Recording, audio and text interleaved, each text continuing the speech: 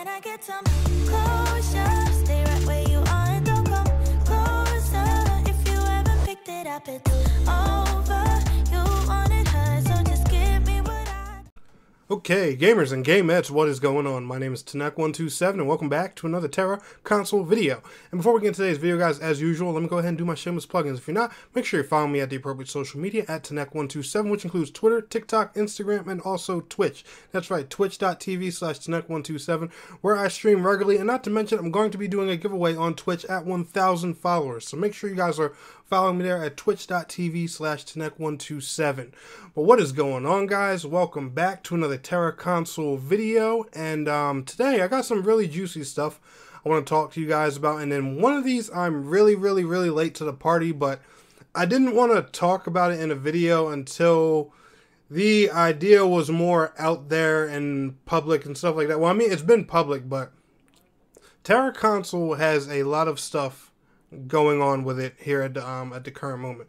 Number one, we actually have a new dungeon that is coming out tomorrow that I want to talk about, because I did look up some research on this dungeon compared to it on the PC version, and it looks like this dungeon is very interesting and different if it's going to be working the same on console. Now, if I'm wrong about that, please forgive me. Do feel free to correct me down in the comments below, because I'm just going by what I see off the dungeon on PC and the little bit of information I get here from the patch notes and stuff like that. We also do have a new class coming exclusively to Tera console, and there's also going to be some leveling changes coming to the game in this current patch. And I have to say, even though I don't participate in a lot of the side activities in Tera, I mostly just focus on the PvE content in the game, I am really keen and excited about this leveling system, because I do like how it separates and breaks everything down and stuff like that. So the first and foremost thing, we are going to go ahead and talk about the new dungeon coming to Tera console.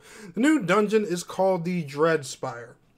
Now, according to what I see from it on PC, it looks like it's some type of tower-based challenge. Now, when I say tower-based, it's like a thing you do by floors. Now, I'm not sure if this dungeon is 5 players, 7 players, if it's some type of raid. I'm not 100% sure how it how it works, but I did look it up. Now, the PC version, like I say, is tower-based, and judging by what I see here with the challenge levels, it looks like this one could be too. But like I said, if I'm wrong and if I'm reading this wrong, feel free to correct me down in the comments below. But I'm going to go ahead and give you guys the details about this dungeon.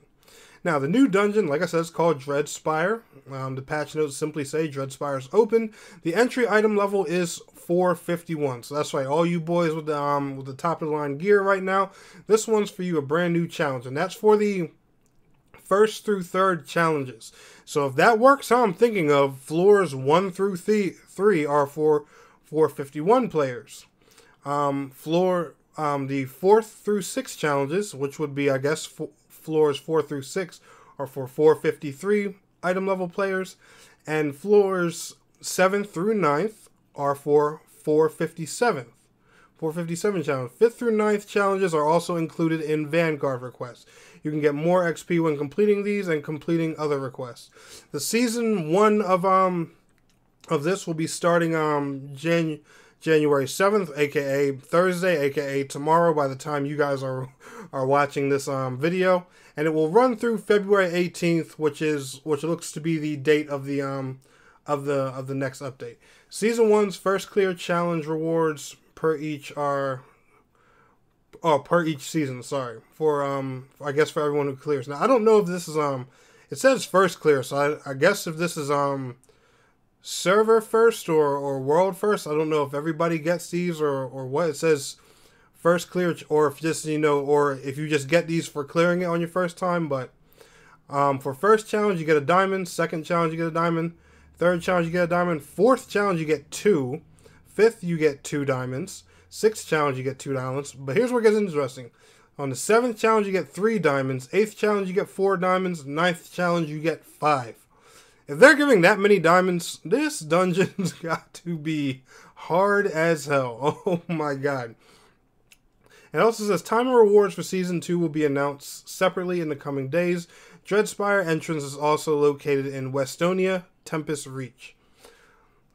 Now, that's very cool. Like I said, I'm curious to see how this dungeon is going to be. If it's, like I said, if it's floor-based similar to PC from, like I said, from the way it sounds, it looks like it's going to be on here. Now, I'm assuming Season 2, since this is a floor-based dungeon, I'm guessing Season 2 would add more floors. I'm not 100% sure how this is going to work. But let's go ahead and talk about our next topic when it comes into Tera Console. Now, this is the interesting thing I wanted to bring up because, like I said, even though I don't really do much PvP in Tera, I'm not really a PvP guy when it comes to MMOs. I've told you guys that in other videos and with other games.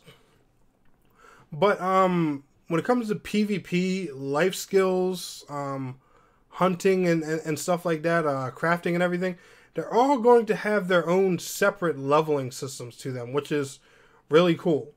It goes to show you here, and I'll put a picture up on the screen. You have an image showing that you now have a level for each category. So you have your basic, your class level, which is your character. This person on this particular example would be playing a ninja. They have their level is 65, and it goes to show their item level.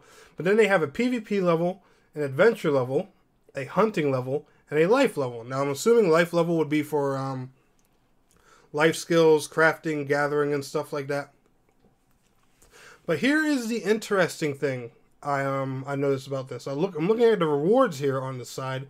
They give you things like money, pearls, and different stuff like that for doing these. So if you're behind in gear, for example, or stuff to craft your gear, let's say you need some extra gold, or maybe you need some more materials and stuff like that. Depending on the rewards they give here,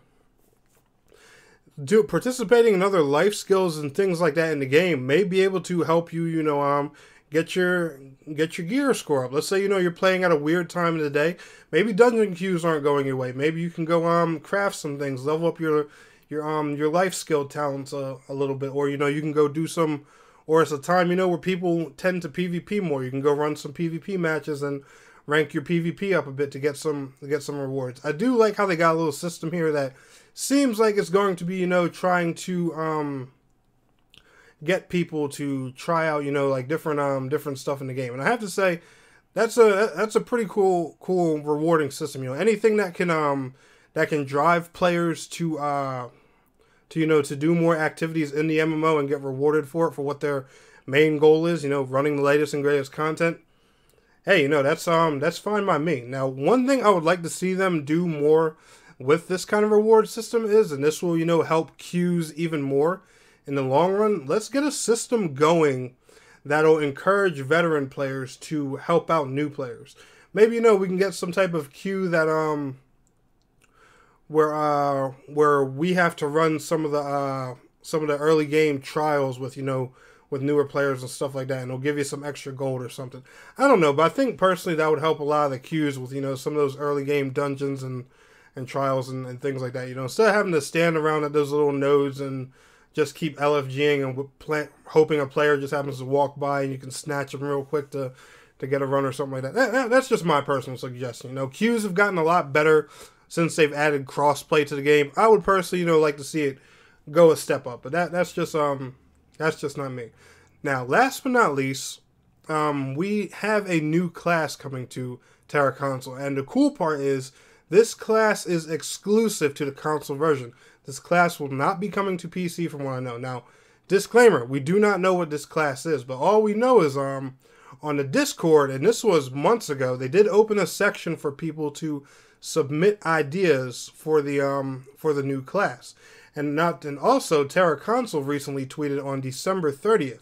A guy named Adam J. Kurtz, who I guess is pretty popular on Twitter, seeing that he's verified. If me not knowing who he is, forgive me for that, especially if anybody wants to call me out for it, but I have no clue who that person is.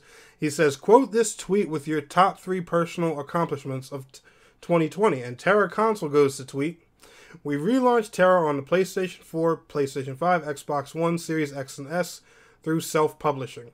2. Launched crossplay between our 2 console platforms and add cross-generation play for our players. Number 3. Started development on our newest class for Tera Console only. Now, this tells us a few things. Not only do the developers and probably the community manager, aka I believe Sarah Monin is currently their community manager at the moment. But they know what the class is that they're doing already, and it's already in development. Now, will we see this class in 2021? I don't know. I have no idea because you know, our good buddy Pandemic's still around, lingering and screwing up everything.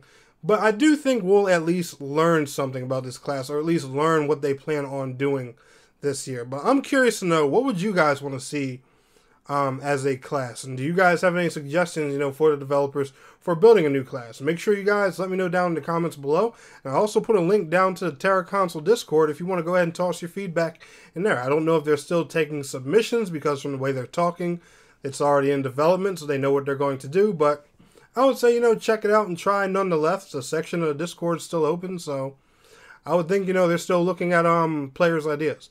But anyway, guys, I hope you guys are all excited for this new content coming to Tera Console. Me personally, I know I am. I still have a lot of gearing to do, and I'm looking forward to more Tera Console videos. I'll actually be doing one later next week showing Tera Console not only in 2021, but also showing you guys my current progress and status in the game right now, which is, I think, is going to be a really awesome experience to share with you guys. But anyway, guys, y'all enjoyed this video, smash that thumbs up button for me.